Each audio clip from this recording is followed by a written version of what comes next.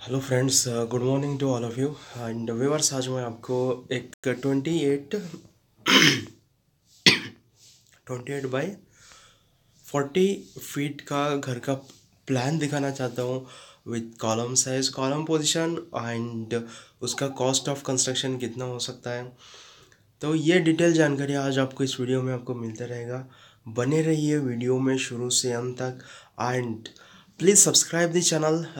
मैं इससे पहले एक वीडियो अपलोड किया था फ्रंट एलिवेशन किस तरह से बनाना बोल के, तो आप सर्च कर लीजिएगा।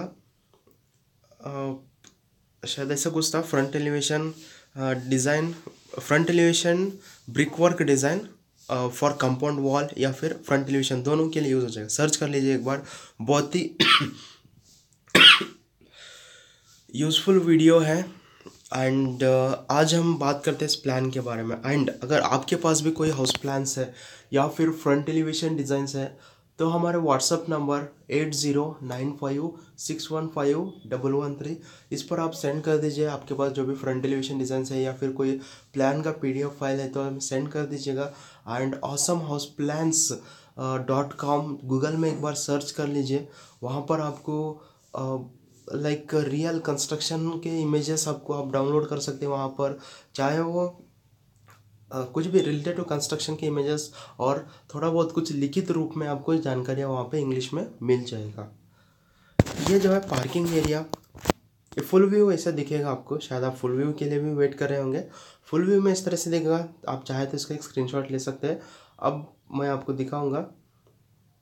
ये पार्किंग एरिया यहाँ पर दिया है 15 feet 3 inch by 9 feet 3 inch का एक पार्किंग एरिया। एंड यहाँ पे वेल बोरवेल के लिए जगह मिल जाएगा आपको। ये स्टेयरकेस और उसके नीचे एक सेपरेट टैंक टॉयलेट रूम में बना सकते हैं। फिर देखिएगा बरामदा, मतलब जैसे सामने घर के सामने आप सिट आउट के जैसा बना सकते हैं 11 feet 9 inch by 8 feet 3 inch में।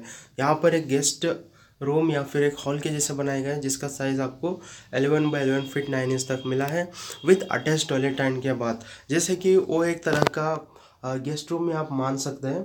एंड वहाँ से सीधा एंटर करें, इधर एक किचन लिया गया है 8 बाई 7 फीट।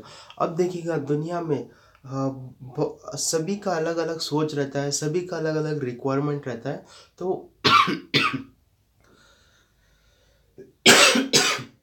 उनके हिसाब से बनाना पड़ता है। सब अब कोई सोच रहे होंगे ये इधर क्यों आया, देखिए सबका अलग अलग रिक्वायरमेंट है, उसके हिसाब से हम बनाएं।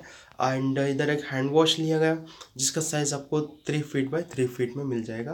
बेडरूम नंबर 2 का साइज़ यहाँ पर आपको मिल रहा है 13 बाई 10 फुट और बेडरूम नंबर 1 का साइज़ आपको मिल रहा है 11 feet by 13 feet. Outer wall यहाँ पर लिया गया करीब 6 to 9 इंच तक ले सकते हैं। एंड इनर वॉल जो है सिंगल ब्रिक वर्क है। कॉमन टॉयलेट एंड बाथ दिया गया है सिर्फ 3 feet 6 inch by 7 feet 6 inch. Ventilation का भी सही तरीके से ध्यान रखा गया है, जैसे कि पीछे की तरफ 1 फीट का ऑफसेट, मतलब अगर आप 1 फीट छोड़ दिए, बाजू घर वाले भी 1 फीट छोड़ दिए तो आपको 2 फीट मतलब कोई भी वर्क करने में भी आसानी हो जाएगी। एंड इधर जो है नॉर्थ की तरफ जो है 1 फीट का ऑफसेट है एंड साउथ की तरफ भी 1 फीट का ऑफसेट है। तो यही था कुछ इस प्लान में। एंड अब नेक्स्ट विंडोज़ के बारे में बात करते हैं। विंडो का साइज़ बरामदा में आप एक सिंगल विंडो ले सकते हैं या फिर नॉर्थ की तरफ एक विंडो लीजिएगा। वहाँ पर ऑफसेट एरिया जो दी गई है 3 फीट का ऑफसेट है। एंड यहाँ पर जो है किचन 8 बाई 7 फीट में किचन दिया गया। ये बेडरूम नंबर 2, किचन में यहाँ पे एक विंडो आ जाएगा। बेडरूम नंबर 2 में इधर एक विंडो, बस एक विंडो काफ़ी है। आप चाहे तो और एक भी ले सकते हैं, हाँ लीजिएगा, या फिर 2 वेंटिलेटर लेके यहाँ पे सिंगल विंडो भी ले सकते हैं। टॉयलेट रूम के लिए भी विंडो मिल जाएगा। बेडरूम नंबर 1 को भी जो है आपको 2 विंडो लीजिएगा ताकि सही तरीके से वेंटिलेशन एयर पैसेज रहा तो आपका ही हेल्थ अच्छा रहेगा। ओके। अब गेस्ट रूम में भी यहाँ पे एक विंडो ले सकते हैं। अब बात करते हैं column position. First column, second, third, okay, ये 4th 5th 6th 7 8 9 10 11 12 number of columns आ जाएगा। इसका कॉस्ट एंड कॉलम का साइज़ आप लगभग ले सकते हैं 9 बाई 15 इंच का कॉलम। लगभग इसका कॉस्ट ऑफ कंस्ट्रक्शन जो है आपको अराउंड 15 लाख तक खर्चा आ जाएगा, on and around 12 to 15 lakh, depend on the quality of the material, type of material has been use, उस पर टोटल निर्भर करेगा।